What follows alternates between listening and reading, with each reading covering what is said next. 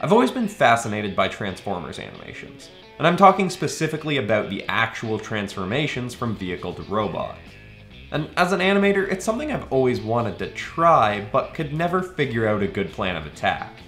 And it didn't help that there were no good breakdowns or tutorials of how others have pulled off their Transformers animations.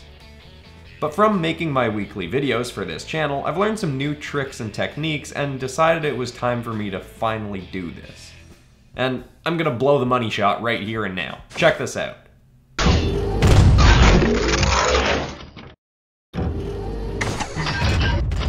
There it is.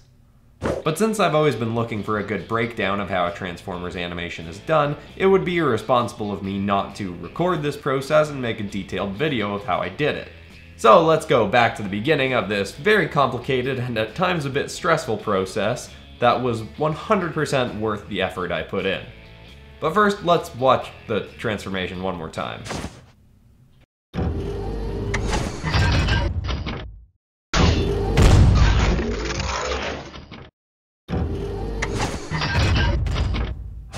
I'm so happy with how this turned out. Okay, so the first thing to do was pull a bunch of reference material. So I grabbed shots of Bumblebee transforming from a bunch of different sources. The trailers for his solo movie, from the Michael Bay movies, from an awesome YouTuber called Osro who does a lot of 2D Transformers animations, and finally from one of my favorite video game franchises, War for Cybertron. I even ordered a book on the art of the sequel, Fall of Cybertron, to use as a reference. The only video I could find of someone actually talking about how they did their Transformers animation was a behind the scenes on Fall of Cybertron by the lead animator. And while it wasn't really that in-depth, it did have some useful pieces of information. One little tidbit being that each robot did have two separate models that were swapped between mid-transformation. We're not just dealing with one robot, or one mesh, if you would.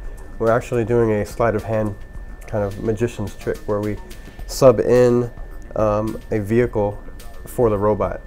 I didn't actually end up doing this myself exactly, but it did help me realize that an elaborate transformation couldn't be done by just having the character fold themselves up.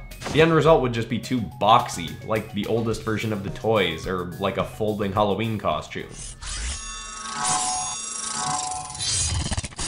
Okay, that is pretty impressive, but it's not what I'm going for. What I had to do was actually something I figured out when doing that Zoids video a few weeks ago. See, for that, when animating Liger Zero, I needed two sets of armor to be able to swap onto him. So I built a skeleton of the character with no armor and linked the pieces of the armor to the skeleton, shoulder to shoulder, head armor to head, and so on. So for Bumblebee, what I decided to do was something similar, but each piece of the armor would have to animate into a different shape during the transformation. Once I got my reference material, I made a rough drawing of what I wanted Bee to look like in his final robot form, heavily referencing the Bumblebee movie design. I made a couple of changes. For instance, I liked how the War of Cybertron design and the old cartoon design had his wheels become part of his ankle or heel, whereas in the movie version, his back wheels kind of just disappear. After that, I jumped back to the videos of Bumblebee transforming and watched them in slow motion over and over and over and over again to get an idea of how his different pieces were moving and how they were changing. In watching the animations in slow motion, I noticed that some of his bits actually shrink, but you can't tell when the whole complicated transformation is happening at once. That was a trick I'd definitely take advantage of later on. After that, I roughly mapped out where I'd want the pieces to move to, from car to robot. This changed as I progressed, but it stayed basically the same. Next step was to make and rig the skeleton. I roughed it out, then inked and colored the different limbs in separate layers, as I would for any regular human character rigs. With that done, I brought the pieces into After Effects and rigged them together with a plugin called Duic, which is totally free and absolutely fantastic. I'll link it in the description. This thing is a lifesaver for anyone doing character animation in After Effects. My basic character rigs have 7 controllers for movement, 2 for the arms, 2 for the legs, a waist, a torso, and a head. I also usually make various hands to swap between, but for the purposes of this video, it wasn't necessary. Though I do intend to add an arm cannon onto this rig down the road. After the skeleton was built, I inked and colored the car. Then it was time for the transformation. First, I animated the movement that I wanted to occur during the transformation. When in car mode, I knew he'd have to be all folded up and then stretch out into a standing position as he transformed. I thought that fist slam he did during his transformation in Transformers 1 was pretty cool, so I made my rig do something like that. Next, I made a copy of the car and started pulling pieces off of it and laying them down over the skeleton in about the spot I knew I wanted them to end up. They'd all have to be tweaked or even redrawn in the shift from car to robot, but I wanted as many of the car elements as possible to stay recognizable as car pieces when in robot mode.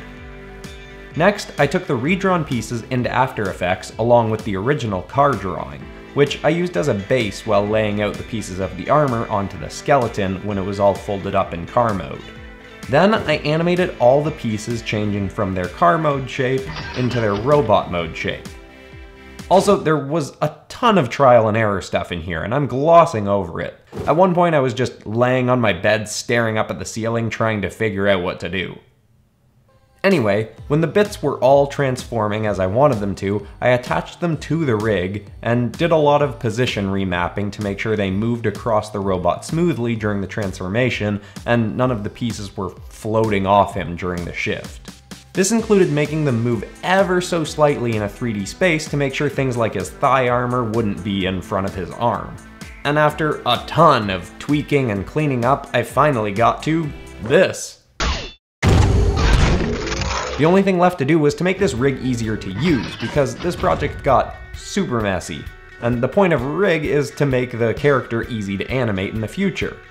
So I linked all the armor animations to sliders and attached all those to one master slider. This lets me do all of the armor changes with one control. All I'd have to do manually after that was the actual skeleton movements. And as a thank you to everyone who watched this all the way to the end, I've uploaded the project and put it in the description below, so anyone can download it and mess around with it, so long as you have a copy of After Effects CS6 or above. Also, you might need to install Duik. I'm not actually sure, but it's free and you should get it regardless, because it's fantastic. But that's all for this week. Thanks so much for watching, everybody, and I hope this was helpful, or at least interesting, and be sure to subscribe to see lots more animations like this going forward. I'll probably do some more character rig breakdowns down the line, and I'll probably even take requests for rigs to build in videos, or maybe even in live streams. So comment if you've got some ideas for projects for me to tackle in the future. Alright everybody, goodbye.